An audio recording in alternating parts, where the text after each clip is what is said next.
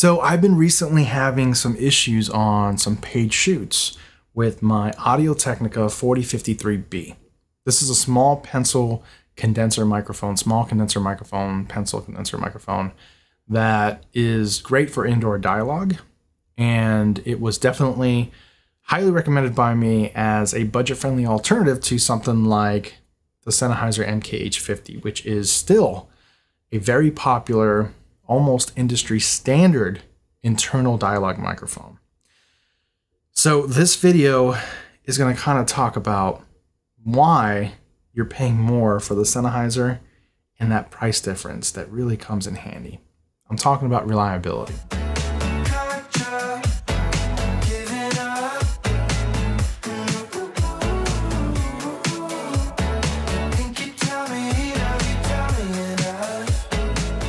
Okay, let me start off by saying that this is not me crapping on a brand or anything like that. That is not the case at all. I think Audio Technica is a fantastic brand. I still love this mic, but it has happened more than once, not all the time, more than once. And I think I've kind of honed in on the scenario that it's most likely going to happen. And I'm still trying to figure out exactly what's going on. It could be the microphone itself. I don't think so. I think that's unlikely. It's most likely the environment. With that being said, if you guys have any suggestions or an idea of what's going on and how to fix it, then please leave me a comment below. I'd love to hear from you guys. This is not going to be a comparison between the Sennheiser MKH50 and the Audio Technica AT4053b. I've already kind of did that video and talked about it and kind of showed the comparisons. If you guys want an updated video, of course, leave me a comment below and I'm willing to do that. But yeah, I'll link the other video here somewhere or up here or whatever, maybe in the description, so you guys can watch that. This is mainly going to be just talking about when using it out in the field in a professional settings, why the Sennheiser is way more reliable and the Audio Technica hasn't been 100% reliable. And to be honest, if I'm being honest, it has kind of made me feel a little bit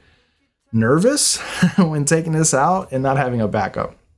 So I have been experiencing some audio interference when I'm out shooting in professional settings, not in the studio environment, but when you just kind of have to figure it out sometimes, either in a run and gun situation or on site, right? Whatever the client wants or where they're at or whatever they want us to shoot. It hasn't been all the time. And that's what's kind of worrying me, because when it does happen, it's like, ah, crap, right? And then when it doesn't happen, I still love this mic, so I'm kind of torn. Now, I want to start off by saying that so far it's happened 3 times. And the first time it happened, it was pretty bad, and it actually ruined the shoot almost. Luckily, I always have backup microphones. So I'll have a boom mic, right, which was the Audio Technica, the main mic, the quality mic, running through a recorder, recording in 32-bit float and all that. Then I'll have another shotgun mic on a camera that is the camera closest to the client. That's my second, audio source. And then I'll have a scratch audio source with another camera, if there is another camera, or so forth. I try to degrade the audio as we go down the line of cameras. And the closer the cameras are to the source, the more, I invest in the audio. Now, I should have had this as a backup, right? You should always have backups of your main, just in case. That's my fault. I should have done that. But the reason why I didn't is because we were shooting this person again. Like, we've shot him before. We've worked with him before, and we're shooting him again, and I knew that the Sennheiser MKH50 wasn't my preferred choice for his voice, right? He sounded better with the Audio Technica. It was just one of those things, right, where I just knew that this mic sounded great. I got a lot of audio interference. I don't know if it was RF interference. I can't say what kind of interference it was. We were in a like construction zone area. Now, we were shooting in a warehouse, right? But like there was a train nearby, for example. There was construction going on. I think the warehouses across from him, they were doing something. They were like an electronic company. They were doing something. We haven't shot in that location before, so this was completely new, and this was a new site that he was opening for his business that was going to handle some like distribution and things like that. Another mistake that I made that hopefully you guys can learn from is I wasn't monitoring the audio closely. I was shooting this by myself. And actually all 3 times it was by myself. Anytime I had a second source, actually we never caught it. If I had someone there monitoring the audio, we haven't caught it yet, but coincidentally it's been me by myself all 3 times.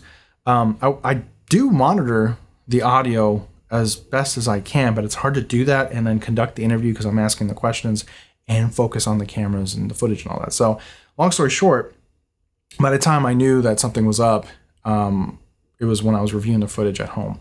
I was getting these like weird clicking, clapping sounds, and like then when it got really bad, it was like this, like almost like a ticking sound, like you know, it wasn't consistent. And then it was like actual like frequencies changing. Not crazy, but like you can hear it, like kind of almost like a humming sound, but you can hear like the frequencies cycling. So it was picking up something. It was definitely picking up interference. I don't know if it's RF interference, but some sort of interference. I have shot since at that same location after that, right? And I took this baby and there was no issues whatsoever, nothing. It worked out fine.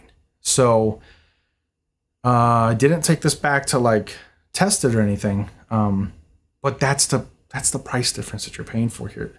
Sennheiser is legendary. They're known for being very well built and being able to handle most, you know, harsh environments, but they're also known for being like RF interference kings, right? Like they don't get phased very easily. There's a almost $800 difference, $1,000 difference, I forget, between these 2 mics, and that's what you're paying for. You're paying for that reliability. So it happened the first time, and when it happened the first time, I was kind of like, okay, that's odd, but I didn't really like know what was going on yet. I was like, well, maybe it was something else, or, you know.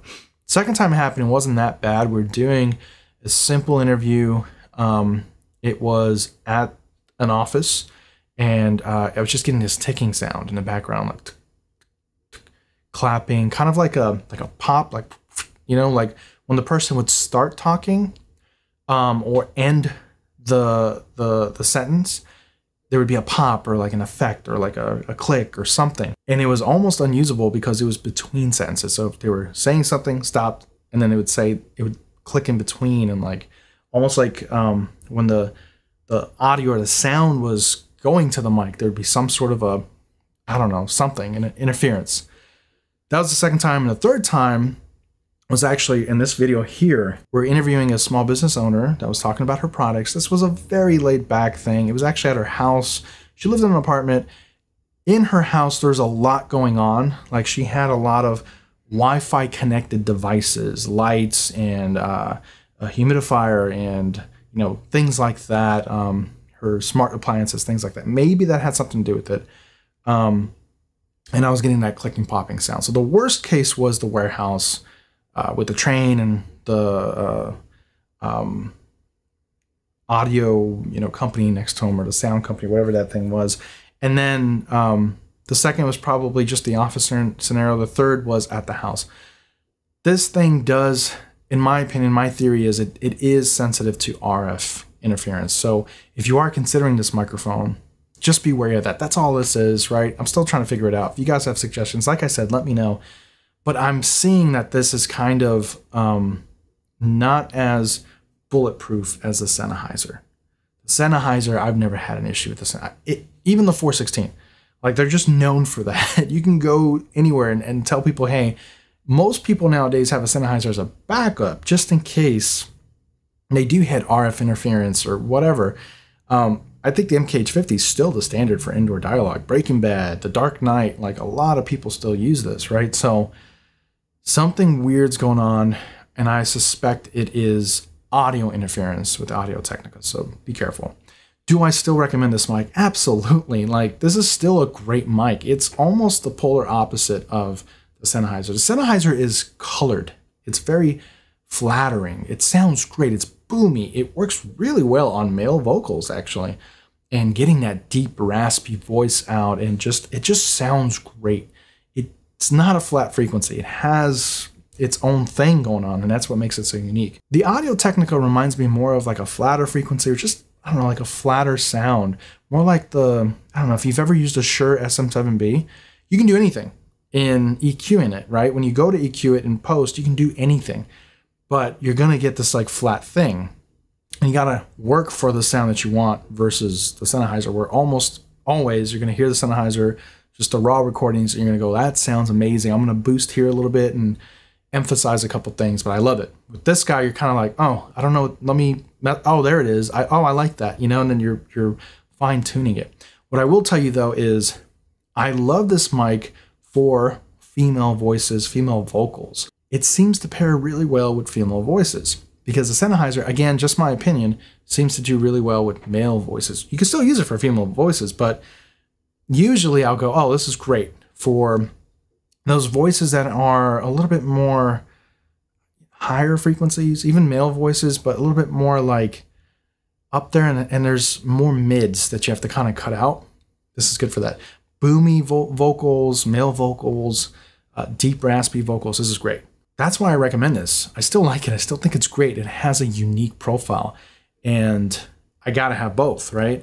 If you're in a studio setting, no issues whatsoever. Now, realistically, this would be my backup to the Sennheiser, right? But again, sometimes this sounds better.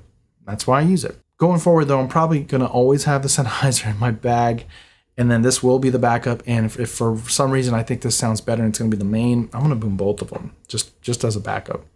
So that's all that I wanted to share with you guys today. It's a really weird thing that's going on, but I think that's what you're paying for with the Sennheiser. You're paying for the sound, the coloring, the tone that the Sennheiser is known for, but also the reliability and the ability to reject audio interference. This is great though. If you are a semi-professional, a YouTuber, I think most people would be happy with the Audio Technica at this price point. I mean, you can get these used for like 300 bucks. That's pretty good. You can get these used for like 1,000. I think they sell for 1,200 or 1,400 brand new. Yeah, I mean, if you're doing YouTube, this is the right choice probably for you. But if you can afford it, get the Sennheiser and don't look back, I guess. That's it for me, guys. That's all I want to share with you guys today. If you like this video, please consider subscribing and joining our channel memberships. I would really appreciate it. I'll catch you in the next one.